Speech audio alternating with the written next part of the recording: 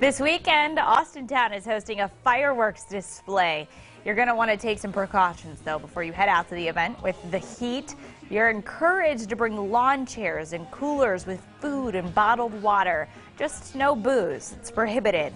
This event will be in a parking lot, so you'll want to remember to bring your shades, your hat, even your sunscreen. We'll have plenty of EMTs, firefighters, and police officers there to accommodate those people. But we just hope everybody, once again, takes safety first and takes the precautions necessary. You got a high temp of 90 on Sunday. The event starts at 4 in the Austintown Plaza. Live music takes the stage at 7. Fireworks are at 10.